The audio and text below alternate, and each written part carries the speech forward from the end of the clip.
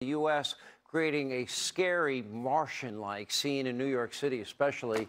And as usual, Democrats, they wasted no time.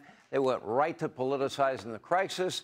AOC using the wildfire and heat wave in Puerto Rico to once again push her radical Green New Deal or the climate alarmist religious cult agenda, tweeting, quote, "It bears repeating now how unprepared we are for the climate crisis."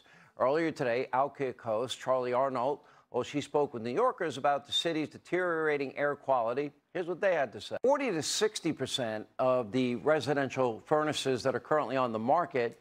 Now, furnaces are only the latest target of these Biden bans. And by the way, that means you'll all be paying more for your furnace. And remember, he also wants to ban your gas stove and your dishwasher and your gas-powered car and your light bulbs and your Juuls and your washing machines and your air conditioning. And did I mention your Juuls? Don't take away my Juul.